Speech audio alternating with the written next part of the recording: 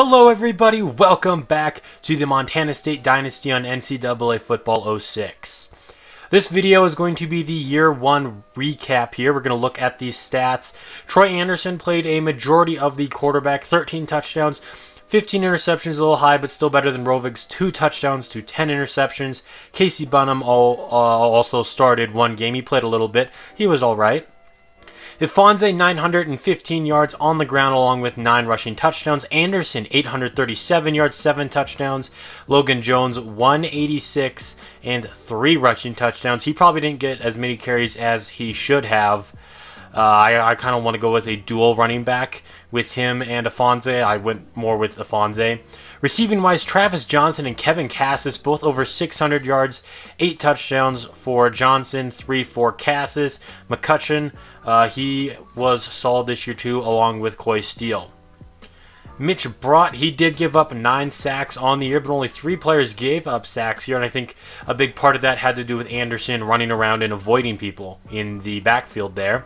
We had a lot of TFLs, and Derek Marks, he had himself 13 sacks. Bryce Stirk had 5, Scrimpost with 4, Williams had 2, and then Hill, Benson, and Prince Jr. all had 1.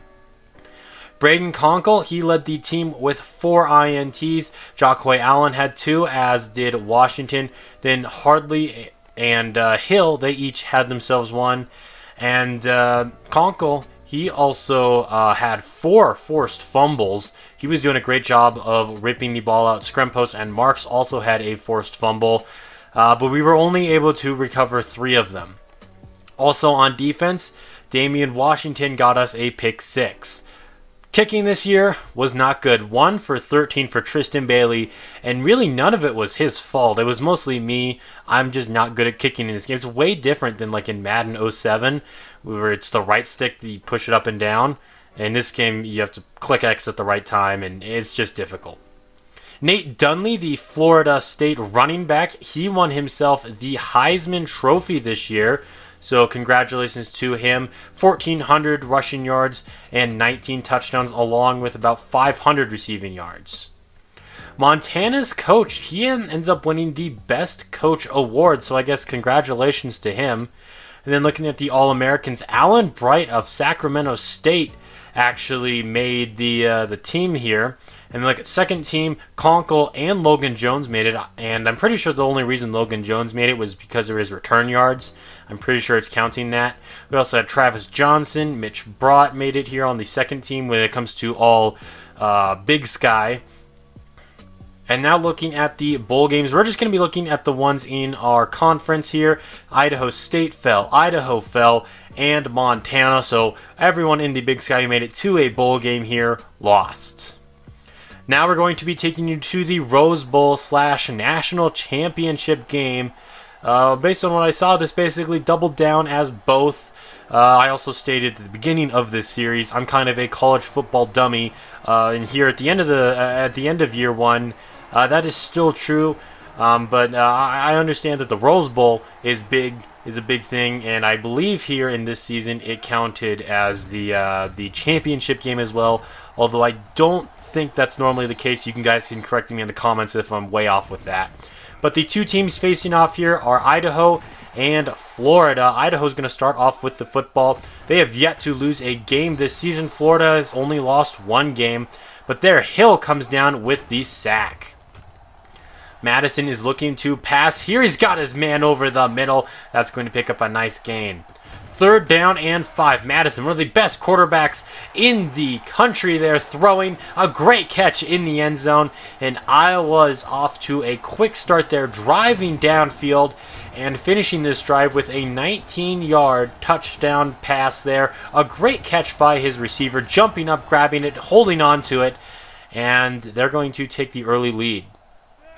3rd down and 7 here for Florida. Eric Hawk throwing this one to the left side, tipped, and it's going to be intercepted. Iowa with the football again, and they're going to set up in Gator territory. Man, you cannot start off much better than that. Driving downfield, getting the touchdown, and then getting the ball right back already in field goal range. That pass there falls incomplete on 3rd down. 4th down, they are in long field goal range. They're going to go for it on 4th down and 10, and it's going to be picked off. Florida probably would have been better off. They would have been better off just swatting that to the ground, but that can pat the stats. At least an interception looks better even if you get worse field position. Eric Hawk is looking to pass on 2nd down and 13 here. Going for it all. A great catch. And Florida's down to the 15-yard line. A big-time connection there as they're trying to bounce back off of that interception on the last drive. Look at this replay here. It was just some tight coverage and whatnot. He was still able to come down with it. Nearing the end of the first quarter, Eric Hawk, he's going to the end zone here. It's going to fall incomplete. And I think they're going to attempt a field goal. Indeed, they will here at the beginning of the second quarter. The kick is up. It is good. And Florida is on the board. Iowa's going to come out throwing here. A 1st down and more out to the 40-yard line.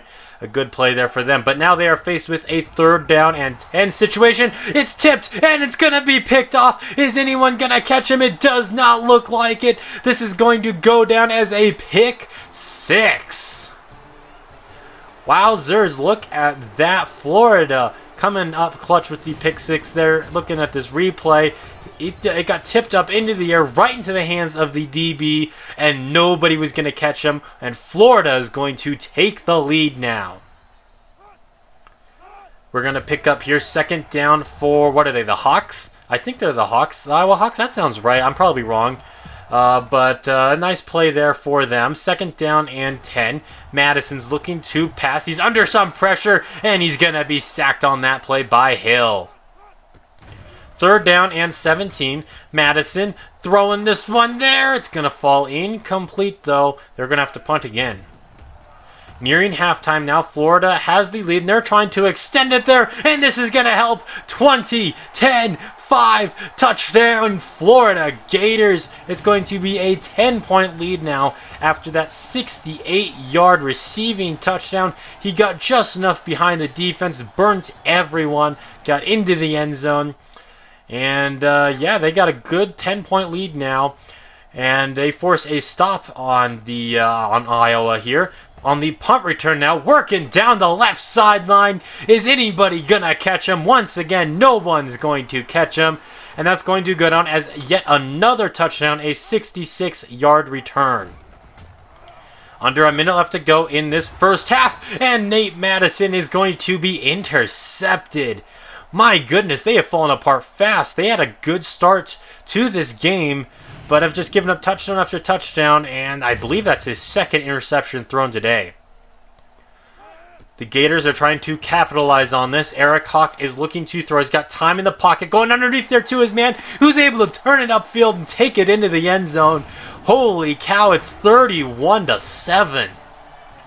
Eric Hawk just had all day in the pocket, went underneath to his man. He quickly turned it upfield, got into the end zone for the touchdown. Another punt here from Iowa. Are we going to see another return here? No, rather he muffs the football, and Iowa's going to wind up recovering this one. Can they do anything with the remaining 5 seconds left on the clock now? Madison under pressure, and no, they're not going to get any points off the turnover as he is sacked there. And that's going to wind up taking us to halftime here, where the Florida Gators are currently leading 31-7. Yes, they are the Hawkeyes, so I was close on that one. 3rd down and 3. They're going to give this to the running back, and did he pick up the 1st down? I'm not sure if he did. I don't think he did. I think he went backwards on his own power there and whatnot, and they're going to have to punt. 3rd down and 11 for the Hawkeyes. That pass is going to fall incomplete. So back and forth we go now with some 3-and-outs. Florida, despite their big lead, is 0 for 3 on 3rd down conversions. Hawk is looking to change that, though, on this play, and it's going to be caught in the end zone for the touchdown. Man, that's like his 2nd or 3rd big-time connection there. I think that's his 3rd passing touchdown. And the Gators, they're just absolutely rolling right now after the tough start. In the 3rd quarter here, late into the 3rd quarter, his pass is going to be picked off yet again. He wound up throwing that directly to the defender. Another turnover here. 3rd down and 10 now for the Gators. Eric Hawk's got time in the pocket, but that time runs out as he winds up getting sacked. So they're going to come out for a field goal attempt. The kick is up. It is good. Florida extends their lead. And now after getting a stop, they wind up in field goal range yet again to kick yet another field goal. Just salt in the wound. Here are your players of the game. Look at that. 5 sacks for Mr. Hill on Florida. He had himself a heck of a game. Just all around a good game for Florida. Iowa fans, they're out of here, man. They don't like this. They thought it was a good start for them. It really was. A touchdown and then forcing that interception. But then when they went for that 4th down and 10, after that, really things just started going downhill. The turnovers, their defense couldn't really get a stop. Florida scored all around. They scored on defense, on offense, and on special teams. So looking at this now, I get this notification. I guess we get 10 less scholarships for the next 2 years, rather, because we did not discipline our players well enough. I think that's what this is saying here. So I guess that's unfortunate. Gotta maybe do better at disciplining our players and whatnot. That's going to wrap up this video, though. Thank you all for watching. I hope you all have a moist rest of your day. And until next time, this has been Jeffrey. Goodbye.